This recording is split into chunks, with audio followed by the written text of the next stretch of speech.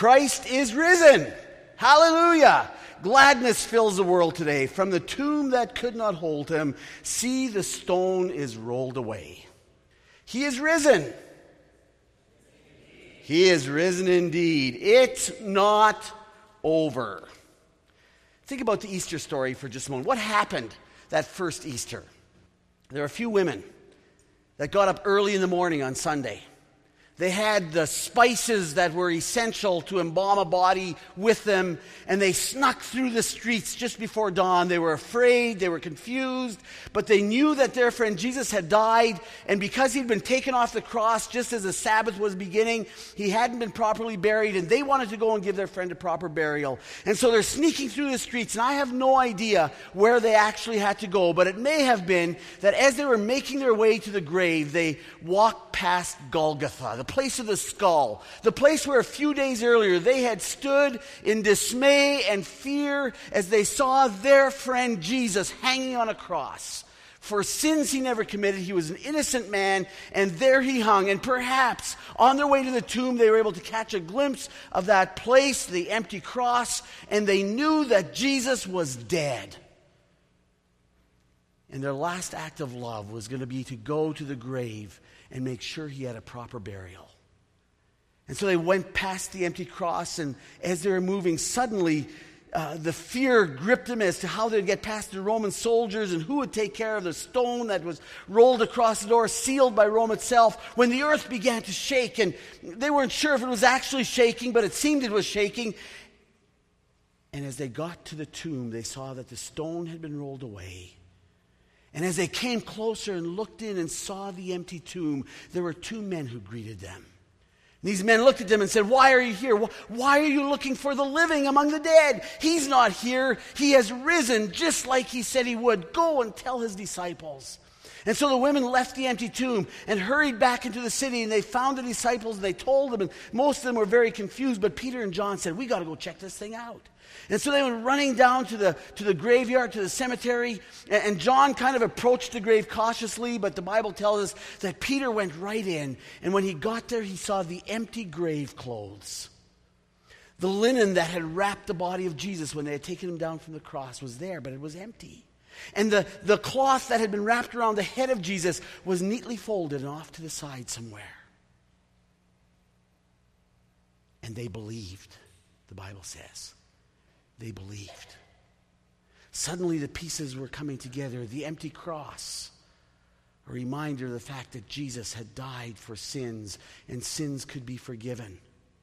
The empty grave to give hope that Jesus was alive, and the empty grave clothes to remind them that it was actually a physical resurrection. The body of Jesus was gone, and he was alive, and he could be touched, and he could be loved, and he could love them, and they could actually have a relationship with him. The fact of the resurrection is what we hinge our entire Christian faith on. One of the best attested facts of history. And yet 20 years later, Paul had to write a letter to the church in Corinth because people were confused about those who were dying and what happened to them. And so he writes to defend the resurrection. And I want to read just a few verses of what he writes about the resurrection out of 1 Corinthians 15. Follow along if you have your Bible, starting at verse 12 of 1 Corinthians 15. "But if it is preached that Christ has been raised from the dead, how can some of you say that there is no resurrection of the dead?" Apparently there are people who are saying that. People who have just died, and that's the end. He's going, how can that be if Christ has risen from the dead? "If there is no resurrection of the dead, then not even Christ has been raised. And if Christ has not been raised, our preaching is useless, and so is your faith. More than that, we are then found to be false witnesses about God, for we have testified about God that he raised Christ from the dead. But he did not raise him if in fact the dead are not raised. For if the dead are not raised, then Christ has not been raised either. And if Christ has not been raised, your faith is futile, and you are still in your sins. Then those who have fallen asleep in Christ are lost. If only for this life we have hope in Christ, we are to be pitied more than all people. But Christ has indeed been raised from the dead, the first fruits of those who have fallen asleep. And then over to verse 50 where it says, so I declare to you, brothers and sisters, flesh and blood cannot inherit the kingdom of God, nor does this perishable inherit the imperishable. Listen, I tell you a mystery. We will not all sleep, but we will all be changed in a flash, in the twinkling of an eye, at the last trumpet. For when the trumpet will sound, the dead will be raised imperishable, and we will be changed. For the perishable must clothe itself with the imperishable, and the mortal with immortality. When the perishable has been clothed with the imperishable, and the mortal with immortality, then the saying that is written will come true. Death has been swallowed up in victory. Where, O death, is your victory? Where, O death, is your sting? The sting of death is sin, and the power of sin is the law. But thanks be to God, He gives us the victory through the Lord Jesus Christ. Therefore, my dear brothers and sisters, stand firm. Let nothing move you. Always give yourself fully to the work of the Lord, because you know that your labor in the Lord is not in vain. Paul sort of raises two issues in this defense of the resurrection. The first is this: if Christ is not risen, then what? Well, there's a few facts that he gives. We won't talk about them long, we'll just mention them. If Jesus didn't rise from the dead, then Christ himself is nothing more than a liar or a lunatic. Christ said, I am the Son of God. I have come for a purpose. I'm going to lay down my life, and if this temple is destroyed, it will rise again in 3 days. He made the prediction. I am the resurrection and the life, he declared. If Jesus did not rise from the dead, then he's a liar, or he's deluded. He just thinks he's the Son of God. If Christ had not risen from the dead, the disciples were completely deceived. After the crucifixion, they went and hid in fear and shame. But suddenly that fear and shame has turned to a joyful testimony. And along with the power of the Holy Spirit, they went everywhere proclaiming the good news that Jesus was alive. What changed? They had seen the empty tomb. They had encountered the risen Lord, and they had received his promise. If Christ is not alive, then the Christian church is a gigantic fraud. Without the resurrection, the church would be an amazing structure with no foundation, and by now it would have collapsed. If Christ has not risen from the dead, then the Christian experience is delusional. Our assurance of forgiveness, the joy of claiming that we're right with God, the peace we experience, even in the most difficult circumstances, the fellowship we claim to have with God and with others would all be nothing more than a figment of our imagination. And the millions throughout history and from every nation of the world that have experienced the same thing we have would be betrayed. If Jesus was not alive, there would be no life after death. Instead of departing to be with Christ, as the Bible says we do, our death would be no different than any animal. The hope and joy and peace that a dying Christian experiences would be nothing more than an illusion. And we would have no hope of ever seeing those who have gone before. It would all be a fantasy. In fact, Paul declares, if Jesus did not rise from the dead, then Christians should be pitied more than anyone else in the world. We would be living in despair and darkness without hope. But, Paul declares, in fact, Christ has been raised from the dead. He is the first of a great harvest of all who have died. So what? What difference does that make? That's a question we wrestled with as we began to prepare for this Easter service. And we asked, okay, so what difference does that fact actually make in life? And so we started to think about people that we know where we've seen that their faith made a difference. And as we thought about that, our attention, our thoughts were drawn towards Dan and Bonnie Baskill. We've been praying for Dan and Bonnie. We've been praying for little Hannah, for their family for a long time now. So I went to Dan and Bonnie and I said, hey guys, does the fact that Jesus rose from the dead mean anything to you as you're going through the challenges you're going through? And if it does, would you be willing to talk about it? And they said yes. So why don't you join me in welcoming Dan and Bonnie and Hannah and Tim as they come and join us on the stage this morning. Oh, and John's coming too. Cool. Should get a whole bunch more chairs here. I think those mics back there are going to work for you guys this time. Okay, we're good. Okay, you guys go stand behind. There's a mic for you, Bonnie, a mic for you, Dan. Let's make sure that your mom's mic is turned on. There we go. That's for you. Hi, Hannah.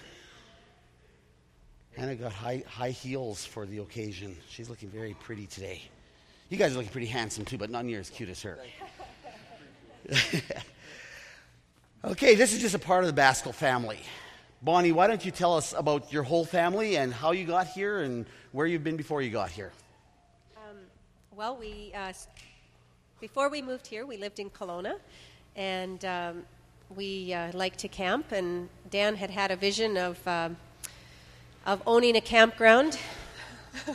Now I'm not sure we have that. Well, we do have that vision, but anyways, of owning a campground and of developing it. And we had camped up at Blind Bay, and he fell in love with the campground there, and that's what moved us here. Is that we and what year was that? That was 2005. Okay, so about 6 years ago. Yeah, and we have 6 kids. We have another one here too. That's Rebecca. She's here with her 3 little ones. We have 6 grandchildren, and she's here with her husband too, Jonathan. Lots of you know Jonathan Spooner. And then John and Tim and Hannah, and 2 of our other ones couldn't be here yet this morning. And God is good. So 6 kids, 6 grandkids, yep. And a dream brought you to Salmon Arm. And a dream. The dream of developing that campground into a resort. Dan, how has that been for you?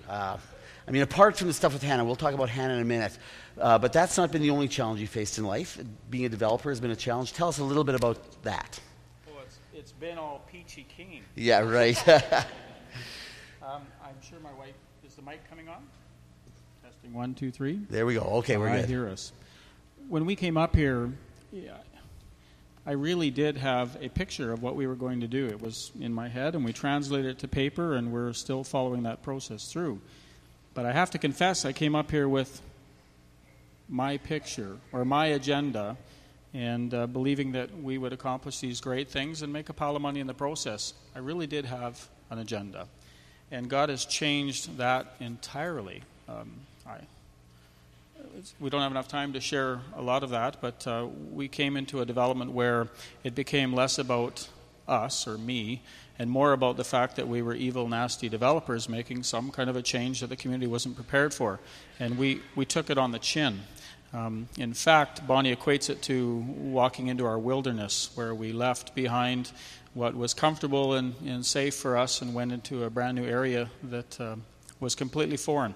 We had ideas of what it would look like, but it hasn't been anything like that whatsoever. So you came in as Christians with a real desire to honor the Lord and live with integrity and walk before your community, and that didn't work out. You weren't really appreciated by the community, were you?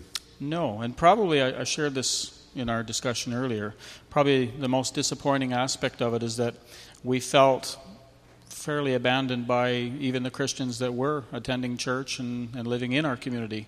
And that was probably the most difficult thing, because at no point did anyone from Blind Bay ever come to us and say, well, who are you guys? What's really going on? Because there were things going on that were big and tumultuous and we would say wrong, but regardless, that's where that was. And yet nobody in the community really came to us with that. And that was a difficult point.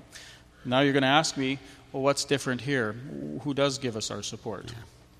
You guys. God has raised up certain key individuals within our campground, those that have purchased into what we're doing, those that are working with us. Several of them are here this morning. He's raised up campers that come back year after year and have loved our family and supported us on a number of fronts.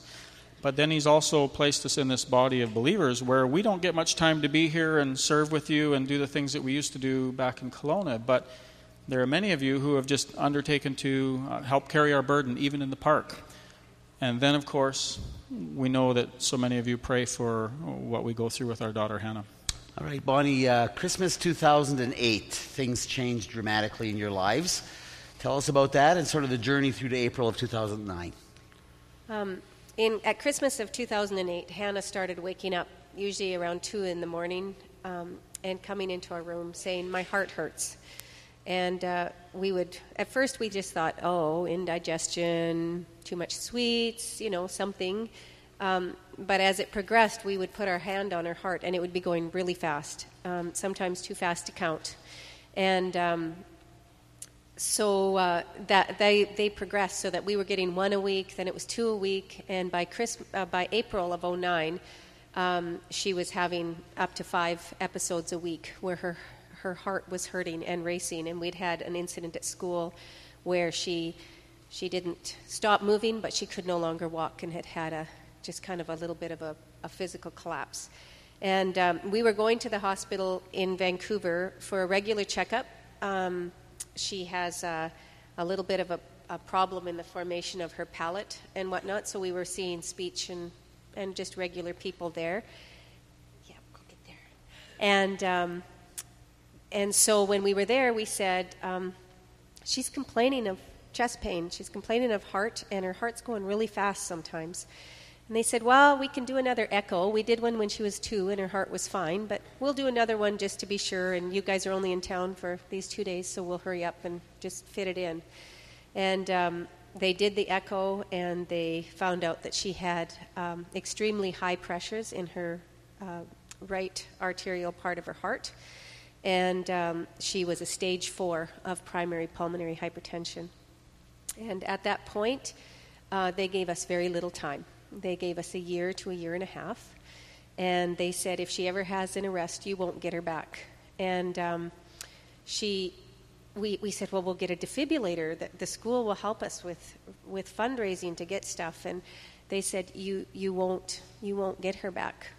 And yeah, God is good. And how many of those episodes that she was only going to have one of, how many has she had? Hannah, how many times have you gone into cardiac arrest? How many times have you had a heart seizure? 16. And who saved you? God. God. 16, and God has saved her. That's amazing. That's really something, because one was supposed to be all she could handle. So that's a real blessing and a real answer to prayer. Last Sunday, we announced to the church that you're going to be up here sharing this week, and your world kind of took a major twist in between then and now. Tell us a bit about what happened on the weekend.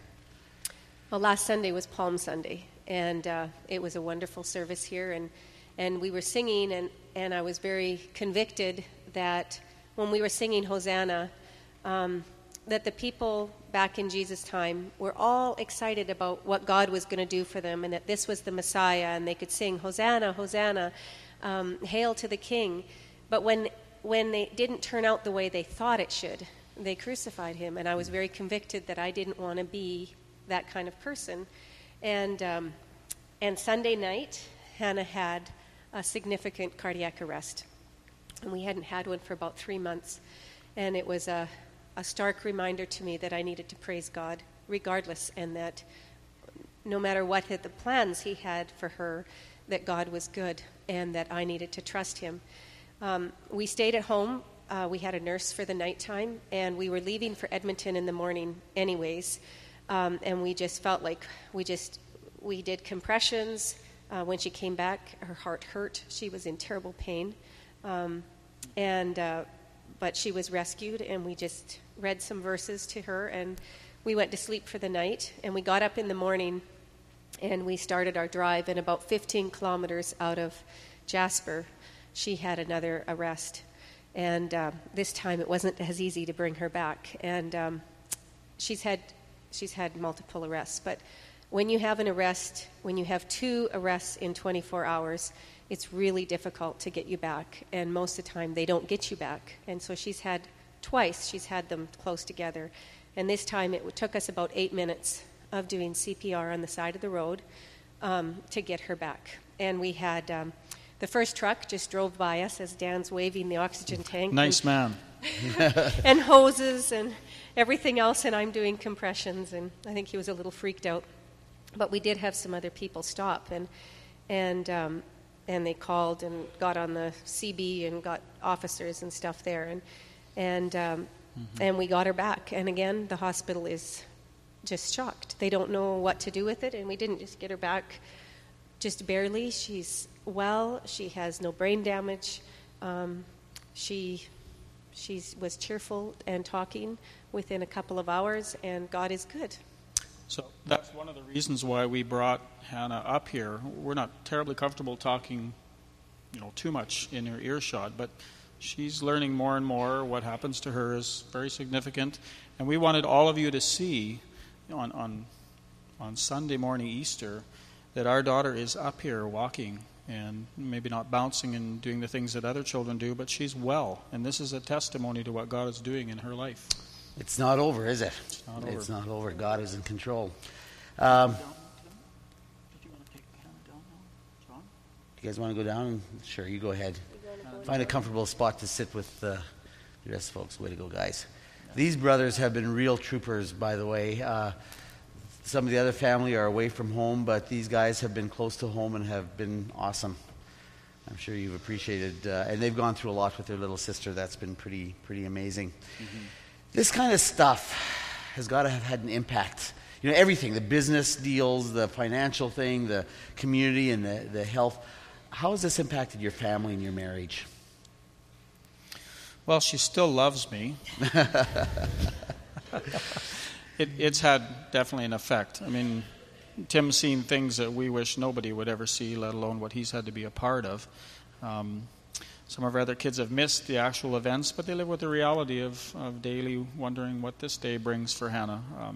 That's been a tough component there, and I know that it's really stretched and challenged all of our children's faith. For Bonnie and I, certainly we're seeing God in a new way, but we process things differently, like far differently. I'm a guy. I kind of keep the emotions checked in and don't talk too much about some of these things, or I make a joke of it because I'm also one of those type of stupid people. But anyways, and my wife, she handles things completely different, and that's created some tension, and that's part of our walk right there, is just learning how to walk through that. How about your faith in God? I mean, I know that you have very strong faith, but have there been moments of doubt? Yep.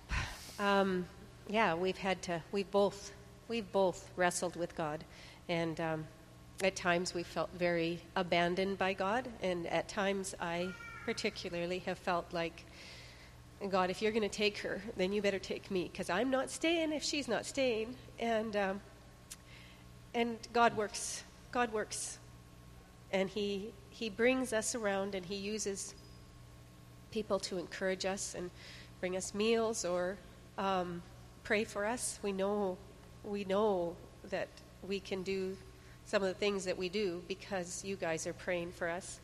Mm-hmm. And sometimes we feel like we just are grabbing God by the shirt and saying, you can't do this. Don't take me here. I can't do this anymore. And you don't understand. And I was hit this morning, the first service, and I didn't say it, but this second I wrote it down, because that song, I am not skilled to understand what God has willed, what God has planned. And that just, I don't understand, but I want to accept, and I want to submit, and I want to believe, and I want to know that God is good, and I do. God is faithful. The scripture we're looking at this morning says, if Christ has not risen from the dead, then as Christians, we're actually a pretty pitiful lot. Because that's what we're hinging it all on, right? Yep. How has the fact that Jesus is alive, that it's not over, how has that impacted the way you've handled all of this? I have to tell you, first of all, none of us are here by mistake. This morning, we're here for a reason. We could have been in Edmonton still. And Bonnie and I want to communicate that this isn't about us. That's right. All of you are going through things that are challenging in your moments, and you're struggling with things that are big. And I'm sure none of you want to be us, but you're carrying things that are also difficult. And this whole message today is that it's not over. It's not over. And we want you to know that we're seeing a bit of a bigger picture sometimes maybe not, but we're seeing that God has an agenda and a plan that's far different and bigger and better than ours, and sometimes we have to just walk the walk and trust that the outcome will be something that He can use, that'll bring glory. And wherever you guys are at, where we are at, I mean, we struggle with this. We get angry. I have my mad-ons towards God, and I'm learning He's big enough to carry that. He's big enough to carry whatever I have, and He's big enough to carry you. And a number of years ago, and I'm glad we don't have another service behind here, but a number of years ago, Bonnie and I prayed that our children would see God in a miraculous way. Because we had our religiosity, we were church attenders, we did this, we sat on boards, And it was our faith, in part, that our children have grown up in. And we wanted them to have their own faith, something that they wouldn't question. It wouldn't be dads and moms, it'd be their very own. And one day, here in Blind Bay Resort, our oldest son, Josh, went out and had a terrible accident on a tube, a flying tube. And in the church, some of you might remember that. Yeah. We had come in one evening, and we were en route from Salmon Arm Hospital down to Kelowna. Josh had broken ribs. He had burst out his lungs. His heart was enlarged, the periodontal sac or whatever. Paula would know. She was there. Anyways, it was unbelievable. And we stood in this hospital over here with my son's lung filled with fluid, and this was a sick man. He was injured. By the time we got down to Kelowna, we had come here, and people were praying, and we were praying and pleading with God. And in about a 12-hour period, Josh was miraculously delivered from this stuff. No sign of broken ribs. His lungs were closing. The fluid was draining. He got up out of ICU the very next morning against all odds. That was a very momentous time in our walk. And I believe that's what we wanted our children to see, was that this is something bigger than us. And now we have Hannah. And Hannah she has given us license to walk in areas that we never could have walked without her. We go into the children's hospital, now we're in Edmonton, and it's like we walk into this hallowed ground where people are just grinding it out. We've watched children suffer things that shouldn't suffer. Children shouldn't suffer like this. Right. But we've been able to walk in, and by this girl, we've been able to go and minister to people flat out, right now, on the spot. No scripture verses and Bible and, standing from the front of a church or anything like that, but just meet them right where they're at, because we identify. We're right there. In a sense, we've gone from where we were through this wilderness period to new opportunities to see God work. And this is about Him. That's right.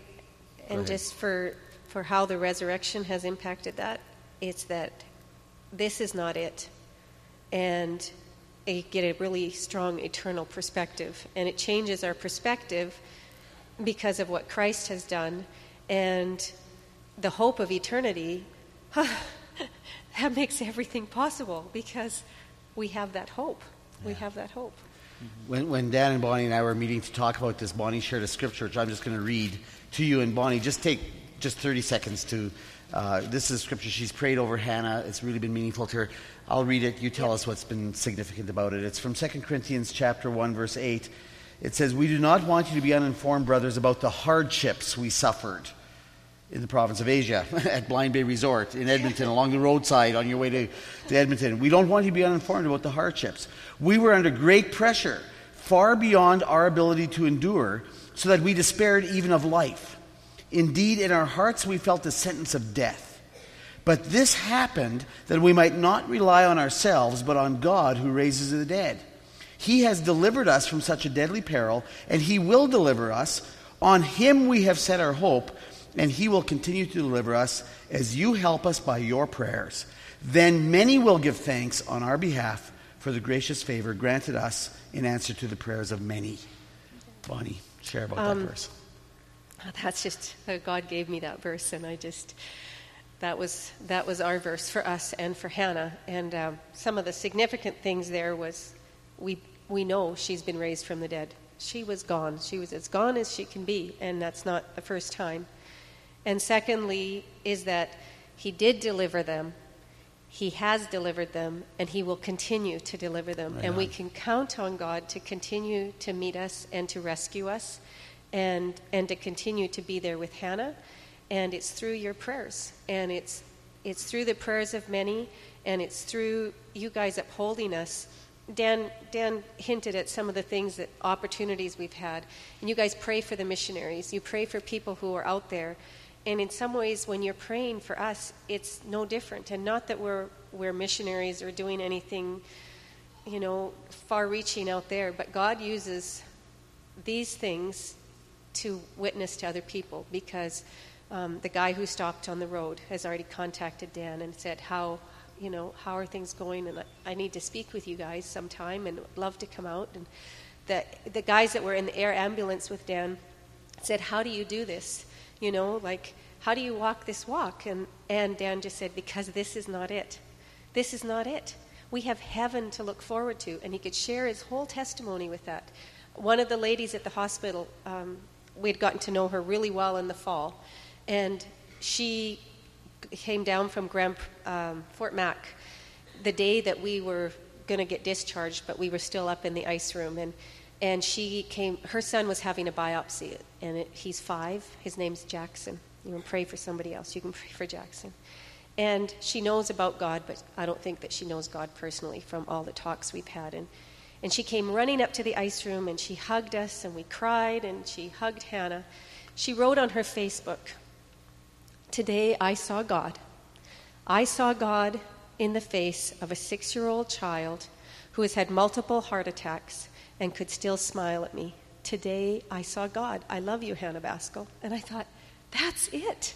That's it. When you get to see just a little bit of the bigger picture, then it's hard to say it's worth it, but it is worth it, because this is not it. This is not it. This is only a little piece. This is only a little time, and heaven is it. Heaven is it.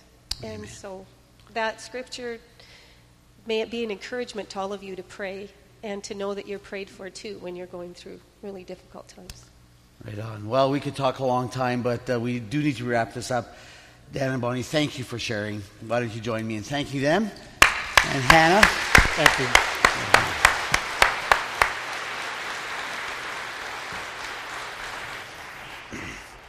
Hopefully it'll encourage you to keep praying for the Baskills, and also to just be challenged in your own life as you're facing the challenges that you face. Like Dan said, their challenges are not your challenges. Your challenges are your challenges. And the same God that's adequate for them is adequate for you. Very quickly, Christ is risen. So what? Well, it makes sense to share the good news of the gospel, because there is hope in the gospel. It makes sense to feed the hungry and clothe the naked and demonstrate the love of Christ and tell them that there can be hope, because there is hope. And if you can't go to God, where else can you go? Because Jesus is alive, our faith is built on a solid foundation. We don't have to go, is it real? It's real. And if you're not trusting God, you have no hope. This is the only hope, and this is the solid foundation. Because Jesus is alive, our sins are forgiven. His death on the cross was something he didn't deserve, but his resurrection proved that the wrath of God was satisfied, and our sins could be forgiven, and we could have a right relationship with God. And because Jesus is alive, our hope goes beyond death. It's not over. Whatever you're facing in this life is not the end. There's a hope that is eternal. To live as Christ, to die as gain. And because Jesus is risen from the dead, we can experience peace and victory in any and in every circumstance. At the end of this passage, it talks about the sting of death. You know, the sting of death is the fact that after death we face judgment. But because Jesus took the judgment for us, he took the sting. So all we have to look forward to is the hope and the promise of eternal life, and the fact that God is in control. You might be here this morning, and you maybe came to church because it's Easter and you decided to come with mom and dad to make them happy, or grandpa or grandma, or maybe you just showed up and God knows that you needed to be here this morning. And if you have never trusted Christ as your Savior, you can experience the gift of eternal life. And if you are a Christian, you are not to be pitied more than everyone else. In fact, Christians should be envied more than anyone else in the world, because we have the hope, we have the assurance, and we have what it takes to face even the toughest times of life. No matter how challenging or difficult your life may become, you can have the assurance that you can live in the power that brought Jesus Christ from the dead. As the worship team comes back to the stage, I just want to read these last 2 verses to you again out of the Message. But now, in a single victorious stroke of life, all 3, sin, guilt, and death, are gone. The gift of our Master, Jesus Christ. Thank God. With all that's going for us, my dear, dear friends, stand your ground and don't hold back. Throw yourself fully into the work of the Master, confident that nothing you do for him is a waste of time or effort. It's not over. Christ is risen, and he alone is our hope. Let's stand together and sing about that hope this morning.